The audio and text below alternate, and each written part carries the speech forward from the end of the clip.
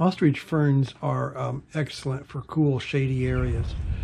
They grow 3 to 5 feet tall, and some gardeners consider them invasive because they increase so much each year, just like the common roadside orange daylilies. But for me, this is a plus. So today, I'm starting a bed for them behind my garage, right beside my potting bench. I already have a bed for them behind the bench under the chocolate vine beside our house, and it's really nice sitting there. And ostrich ferns have their own smell that I think it's really pleasant.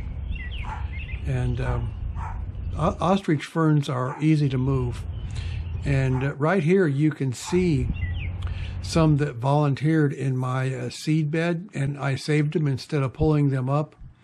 And I'm digging them up and putting them in my wheelbarrow that you can't quite see there. And once I get these all dug up, I'm going to take them back there and put them in the ground beside my potting bench behind the garage, which is pretty well out of view. But I think that'd be really nice to just have that whole area there filled with ferns. I've been busy this year. I put daylilies, the common orange ones, all along the side of the yard there. And then all across the back, I've got various things. And then on the other side, I put hostas all along the other side because it's really shady there. And the hostas I put there are Royal Standard, and they have a really perfumey scent, and hummingbirds just love them. So I've got a whole row of those on the other side of the yard.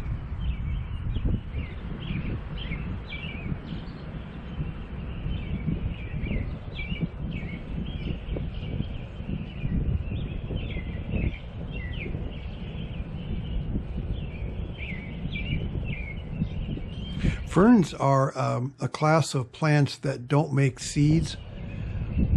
They make spores on the underside of their leaves, and that's how they reproduce. Here is behind the garage where I'm digging a hole to plant them. And it's pretty straightforward. You just dig a hole bigger than the root ball, and put it in there at the same ground level that it grew before, and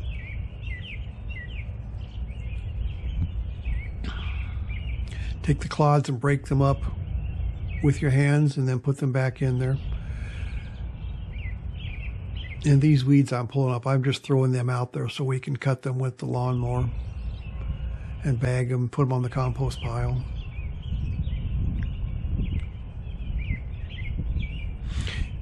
Also, it's still May, and May becomes one of those months where I might water something if I'm planting it into the sun. And but I'm planting it here in pretty cool shade, so I won't need to be watering these ferns in. If I was planting something out in the sun in May, I would water them. But whenever I transplant things in April, I try and get most of my transplanting done in April. That way you don't have to water things because the soil is all cool and the sun's not hot. It's that hot sun that makes you have to water things, because when you dig things up, you're destroying the root hairs, which absorb water for the plant. So that's why you need to water things so well when you transplant them. But if you do it in April before it warms up, then you don't have to do this. So that's why I like trying to get all my transplanting done in April. Throughout the year, I stop and think, where I might want to move things to. And then I just kind of save that up mentally. And then when it gets to be April, I do all my transplanting. And I just had so much to do this year. I'm just now getting to some of it. So there's the first one pretty much in. So I'm going to start digging the hole now for the second one. There's the second one. And yeah, you just put it in at the same level. Make your hole just slightly bigger than the root ball. And then break up the big clumps of dirt and put them in there.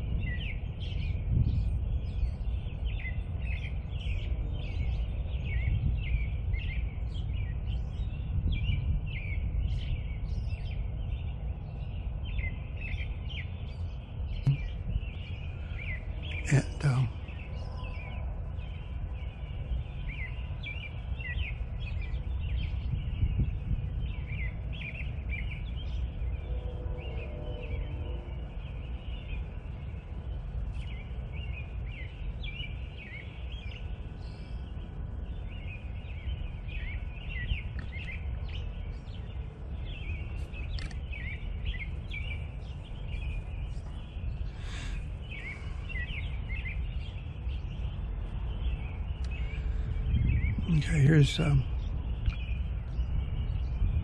just dig up a nice hole, slightly bigger than the root ball.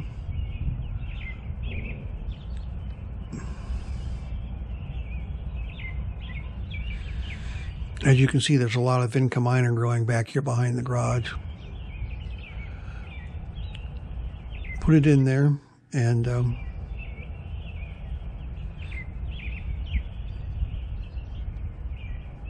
break up the clumps of dirt and fill it in.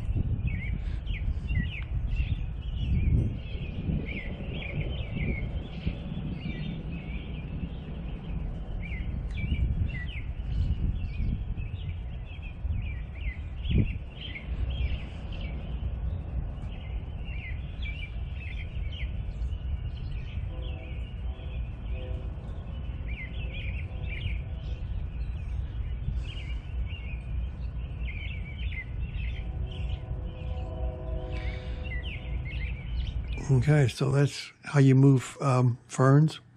And thanks for watching, and I'll talk to you next time.